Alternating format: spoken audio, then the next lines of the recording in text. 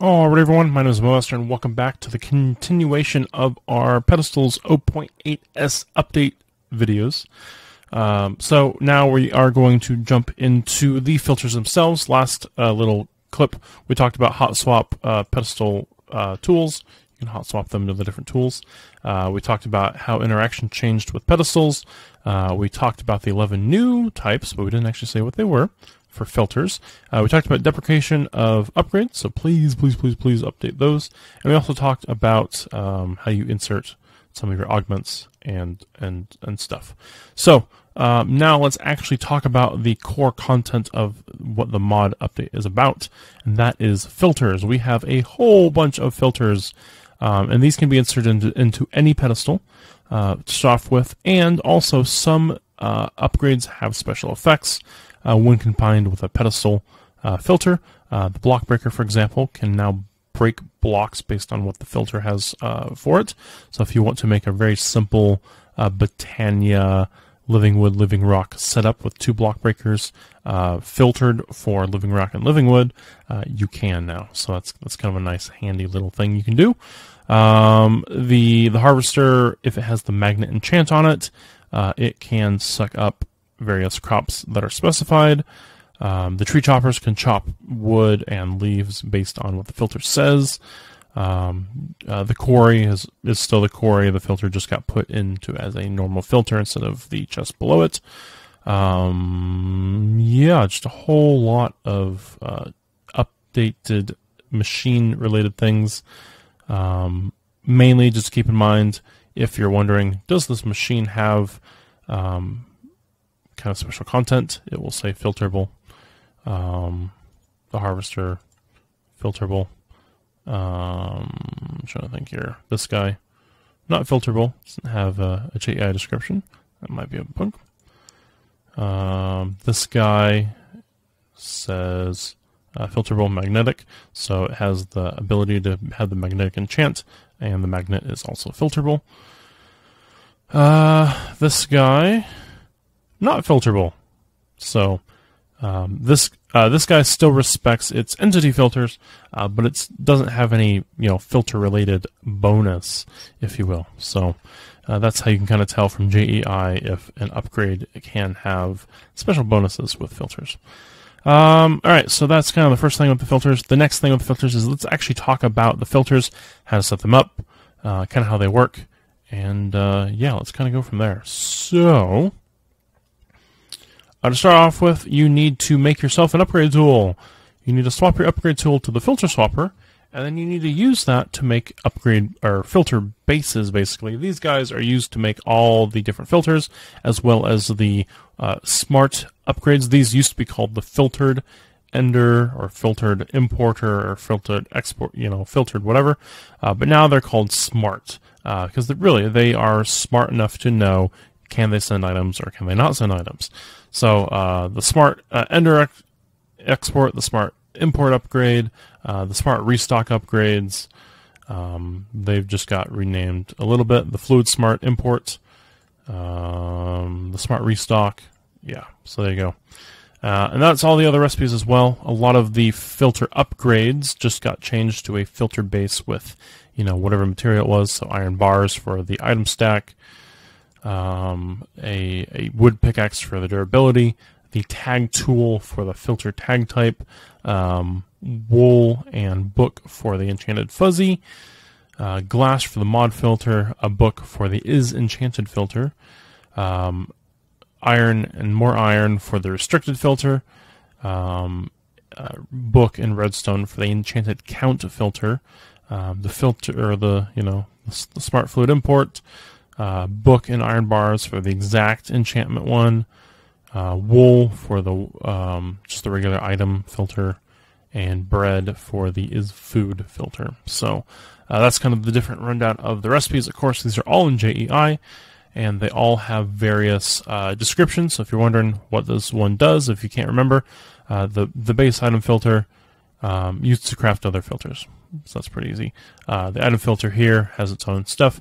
Compares incoming items to those in the inventory below. Only allows matching items to pass through the pedestal. This does not care about NBT or durability. whereas this one does. So it does matching item stacks can pass, and item stacks means NBT has to match or durability has to match, something like that. The food one only accepts items that are food to pass through the pedestal. So stuff like that. You can find all those tooltips in JEI. I know a lot of people forget JEI has these information tabs, but most every upgrade except for I think one in Pedestals has that tab. For whatever reason, this one is bugged. I don't know why. I'll have to look into it. But all the other ones have that nice informational tab. And they're relatively updated with brief descriptions of kind of how they work. So, yeah. Make sure you look at those if you're having any questions. And then I'm also hanging out in the All the Mod 6 Discord and the Enigmatica 6 Discord, as well as our own Discord. So if you want to... if you need help, you can ping me in any of those locations, and I should be able to come running to help you out, unless I'm sleeping for some reason. So, yeah, that's just kind of a quick rundown of the filters. I guess we will go into a more detailed explanation now of how they work. So, to start off with your filter base, kind of your first thing to kind of really craft. One thing to keep in mind, if you want to switch to a blacklist option, similar to the hot swap tool feature, you can hot swap your filter from whitelist to blacklist. I think the durability filter swaps from above durability percentage or below durability percentage. So there's some hot swap options there. The two filters that you can't hot swap to blacklist, whitelist are the filter enchanted count. This has a purple border, so you cannot change the border to black or white. It doesn't have that option. And same thing with the restricted filter. It's green, so you cannot go black or white. Filter type is just the one type, so it doesn't hot swap like that. All the other ones can be either whitelist or blacklist. They default to whitelist, but you can just hot swap them for blacklist if you need. So that's pretty easy to do. And yeah, I guess I'll start talking about how the different filters work. I've used most of them on the test server already, just because they're very useful for all sorts of things. So I just now turned off my sorting system. So how the sorting system works is we're using a smart importer on a barrel or some input chest of some sort, and then this is actually linked up to all these different pedestals, so all of those, and to this one, which is filtered to link to all of these. So you can get kind of crazy with the filtering system now, which is awesome. And yeah, it's quite nice. So what are we talking about? Yes, more filter stuff. Okay, so let's start off with the item type filter. Let me see. I'm looking at this one right here. Boom. Let's pull that out real quick. I did not mean to break that. I forgot. If you're in creative mode, testing, the left-click interaction to remove items doesn't work. You break things, so be careful. Swap to game mode creative. You can hot swap with F3, F4 to swap back and forth between modes, and then you won't break stuff anymore. Okay, so let's throw our upgrade back on there. Oop, so. I added a new feature. Okay, that's still connected. Good. Alright, so the item filter updates. How this works, let's actually clear this item filter here. You can clear any of the filters by just crafting it in your grid. The base filter, obviously, you can't. Although maybe I should make it do that too, because that's kind of annoying me now. Alright, more updates. Yay! Anywho, the filter item, again, you can craft it to clear it out. But how this one works is all filters, you set up an inventory that has the items you want to filter by. So this is the Pam's tools. And we want to set up this filter. We crouch right-click on the inventory. And the filter will now remember what was in the inventory. So you can see it says juicer, saucepan, and cutting board to filter by. Right now this is a whitelist. We can blacklist them so they don't go in that inventory, or whitelist them so they do. Because how pedestals work, pedestals and their upgrades are kind of separate entities. They all work independently of each other. So the pedestal transfers items. The upgrade manipulates the items in the pedestal and puts it into a chest or out of a chest. And why this works out so well is we don't need filtered exports anymore. We just throw a filter on the pedestal. Now the pedestal can only receive those items. It cannot receive any other items but the items specified. And the export upgrade just goes, I know what I'm doing because I just pull items from the pedestal and put them in a chest. And the export upgrade didn't have to change. So the pedestal now is restricted to only have whatever is filtered, and the export continues to do its job like it always has. So that is kind of the reason why there is different ways to upgrade a upgrade versus different ways to upgrade your pedestal. That's why the two systems are kind of split, because pedestals do their own thing and upgrades do their own thing. But yeah, so that is how you set up the item filter. The item stack filter is very much the same, except item filter doesn't care about durability, NBT, or enchantments on an item. If a pickaxe with enchantments and a pickaxe without enchantments come up to the filter, it will both accept them with the regular item stack one, or with the regular item one, excuse me, because it's kind of like a fuzzy filter. It says, oh, you're a pickaxe? Sure, why not? Come here. Whereas the item stack one, if you have a enchanted pickaxe and a non-enchanted pickaxe, it will only allow the one that matches the filter. So if it's the non-enchanted one, only that one can come through if it's at the same durability as the one being filtered for. So the item stack one is very specific. It works really good with the magnet upgrade. If you're doing, say, applied energy 6 Fluix crystal growth, you can pull them out at the perfect moment with that item stack filter on a magnet. So that works out really, really well. But yeah, that is the item and item stack. Next up, we have the mod filter. This guy just filters items based on mod. So if we throw this into our offhand, and I come over here, and this is our... so how this is working is this is sending to this pedestal. This pedestal is looking for multiple different mods to filter by, and then each chest here has their own mod content in it.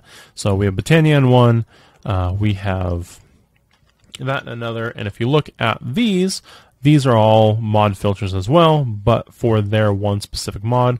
Ars Nouveau, pedestals, you know, single mod filters right there. Whereas this one is a multi-mod filter, and the reason why I did it this way is a pedestal can only connect to 8 different pedestals. You can only send items to 8 pedestals. So I'm sending from this one to a kind of a relay, if you will. This one is looking for all the different categories that it sends items to. So I've just basically extended my sorting system to be able to cover 15 storage inventories instead of just 8. So that's kind of one way you can use filters in a storage system type setup. And this as well, the way we set this up is I basically just took one of every item in, you know, Botania, Thermal. Do note that the fruit and the crops are 2 different mods. Pam's has been split up into multi-mods, so this is actually 2 different mods here. You know, pedestals, took an item from pedestals, put it all in a barrel. I actually put it in this one here. Then I shift right click on the barrel. I remembered what was inside with the filter, and the filter only looks at what the mod is. So any mod related items that pass through will go into the pedestal with this filter, and then they will be transferred into their respective other ones. Why is it when it rains? It always rains when I'm recording. I don't understand. Okay, so that's the mod filter. Pretty easy to use. Not too bad. Tag filter next. Yep, this one right here. Boom. The tag filter, how this works is you need to have the tag tool to craft it. So that and a filter base to craft a tag tool or a tag filter. And how this one works is it's kind of unique. Instead of filtering based on items in an inventory, you have to rename items to forge tags. And how you know what these forge tags are is if you have the tag tool in your main hand, a item in your offhand, and right click, you'll notice that doesn't actually have any tags on it. If we put an upgrade in, that one has pedestals, upgrades, and piglin loved on it, which means you can trade those with piglins. Haha, kind of cool. You know, piglin currency. If I throw the linking tool in there, it tells us linking tool. Those are all tags being listed in your chat there, and those are tags you can filter by. So if I had, you know, a diamond, for example, in my offhand, it gives us all the different tags, the last one there being forged gems. And so if we remember, okay, we have forged gems. We can rename an item in the anvil to have that name. So we have forge ingots, dusts, gems, nuggets, coals, storage blocks like redstone block, clay. We can put all these renamed items in this inventory. And then with our filter, which I will clear just to show you that it actually works, we can clear it. We can then shift right click on that barrel that has all those filter renamed items in it. And then you'll notice, hey, it's actually checking for forged gems, nuggets, coals, storage blocks, etc. And so yeah, that's how you set that one up. It's a bit unique, but that's how you set it up. And the forge tag system can be really, really powerful for sorting, just because, I mean, now no matter what new ore we get, it can get processed and thrown directly into our storage. I don't have to set up another filter or modify a filter like I would have if I made a rolling pin from Pam's or, pot. I'd have to update this filter every time I had a new tool. But once I add all the tools, I would never have to update it again. So that is the benefit of some of these is once you've done it, it's a static, it's set statically, and you no longer need to update the filter to, get your items sorted. So that's kind of nice.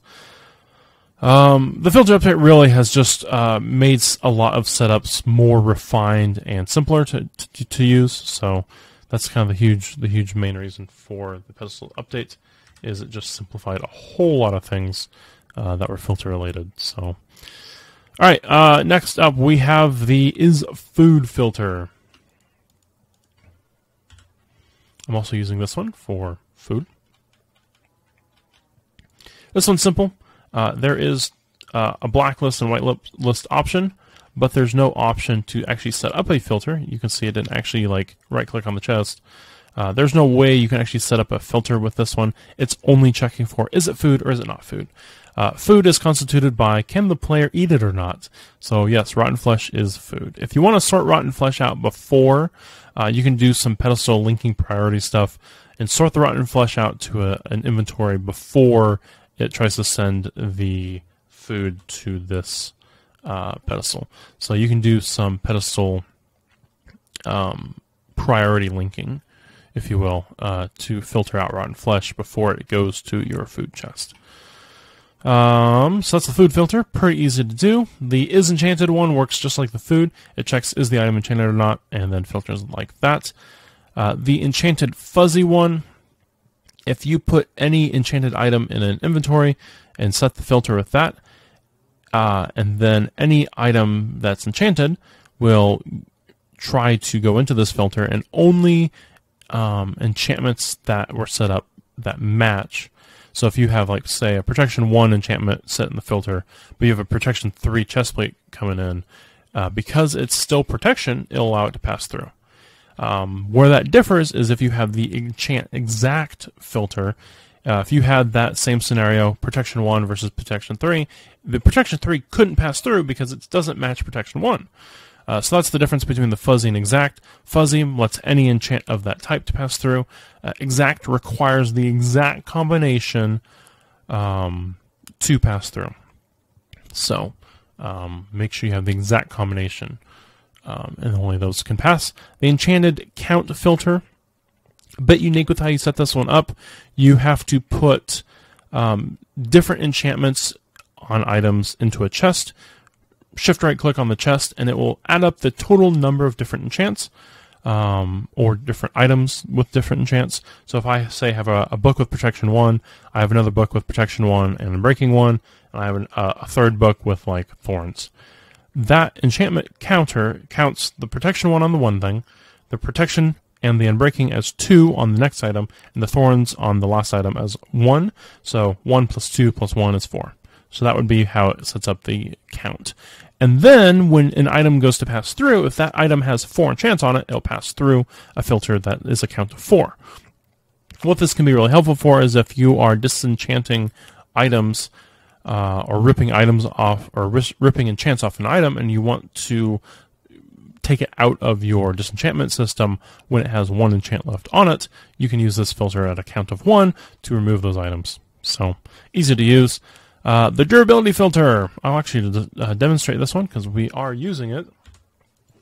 We're using it for all of my armor, just goes straight into here, and it's quite handy. So how this works is, let me just do this and that. Okay, so how this works. First of all, let's swap back to default. Boom, like so. This is looking for a certain percentage of durability above or below. Currently it's set to below. You can switch it to above or below. Above or below. I'm going to use below here just because we're searching for full durability and below. So any armor, tool, weapon will go in there. And how this one is set up is if I throw a fully repaired item in here, it will automatically set the filter to 100% durability, and it will be checking for either above 100%, which is 100% and above. So if you are fully repairing items, you can set this up at 100% and above, and it will pull it out at 100% or above, which you can't go above 100%, so don't worry about it. The below option is if it's 100% or below, so that's what we're using for our filter already. If I throw in, say, this pickaxe, 81 out of 131, whatever the percentage of durability left is, will be what it's set at, so 61%. But if we say that's 61%, and our sword here is 54%, if we add those two percentages up, we'll get like 110% or something. I don't know, some number. Well, if we try to filter off both of those, it'll actually add both of them up, and it'll be over 100%, so then it'll default to 100% durability. So that's how you set that up. If you set up multiple tools in there, it can give you a total percentage of the two tools, but if you set it up where it's just one tool and a certain durability, it can pull out at above or below that durability on that tool. So if you want to min-max some things with like recycling, you can do it that way. But yeah, so that is the durability filter and how it works. Pretty nice, honestly, for doing stuff like this. Last but not least, we have the restricted filter. I haven't actually crafted one of these in the in the server yet, but I will just for demonstration purposes. We'll do that real quick. That and that. All right, how this guy works is very similar to the enchantment count filter. If we throw 3 items in here, shift right click, boom, count of 3 is what it's looking for. If we throw 64 in that, 64 is the max stack size, even though we have more items in here. So you can specify exactly how many items go into or are allowed to pass through the pedestal that has this filter on it. This filter is another one that you can't change mode. It is just one mode. And last but not least, I guess I'll show off how it works. So we're searching for an enchant or an account of 1. We'll throw that in there. We'll hit up the tool. It says filter restricted, count of 1. All right, so how this works is if I put a full stack of diffusers in there, 1 will pass, no more will pass in. As you can see, there's just 1. Normally a pedestal will send 4 at a time, but in this case, because we're restricted to 1 only, until that item's removed, it will not send us any more items to that pedestal. So that is just something to keep in mind. Let's actually test this a little bit further. Let's say we want 3 items to pass through.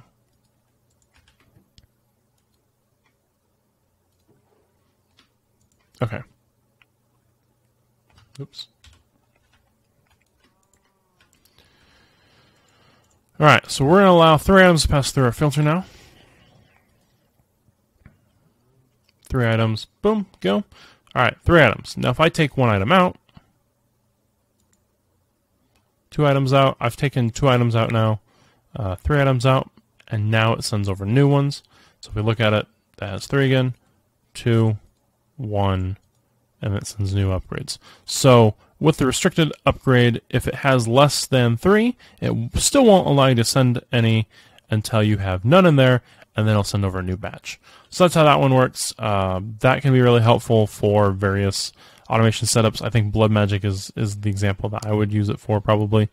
That way you can automate a certain number of slates to get crafted, instead of the pedestal trying to send a full 4 or a full stack or whatever. You can hook up some redstone and kind of restrict how many actually get sent over. Oh, I did not add a recipe for that one. All right, another bug. Yay! But yeah, that is the filter update and kind of how the filters work. I hope that helps. That was kind of a longer video than I had hoped. But yeah, that's how that works. If you put a filter on a magnet, it'll actually filter the items it can suck up. If you put a filter on an item tank, the storage option, so items can only be sent to the pedestal if they match the filter, and if you drop items on the tank, if they don't match the filter, they won't go in. So bonus there. The importer as well has that same feature. If you drop items on the importer and it doesn't match the filter, they won't get inserted. So that's kind of handy as well. And yeah, that is how the filters work on those upgrades. The Ender exports are the same way, so that sort of thing. Yeah, there you go. That is that. Oh, one other thing I did not mention yet. You can put filters on crushers and smelters. And then that way, if you want to use one inventory as the inventory for your crusher and smelter, you can set up filters on those too. So the crusher might do forged ores, the smelter might do forged dusts, and then that way the smelter will never try to just smelt ore, and the crusher will never try to crush dust, since it's already crushed. So that way you could stick both upgrades on a single input inventory and then go about it that way. I'm still going to set mine up with 2 different inventories like so, but you can filter them if you so choose, because it does technically save you a little bit of gold resources in the early game. So, alright, that is the filter update and what you need to know to set up filters in your world. I hope that helps a lot. We will see you in the next episode. We'll be covering next up a lot more of the changes that has come to kind of update changes. So like we have, you can actually toggle redstone now. Redstone comparator stuff now has changed. You can toggle redstone, or redstone mode, I should say. There's some new advanced features that have come out, like the gentle harvest, which was not an April Fool's joke. There's some advanced recipes for devs that can be added. A whole bunch of other stuff to come in another video. So we'll see you in a little bit. Have a good day, have a good night, have a good afternoon. Bye-bye.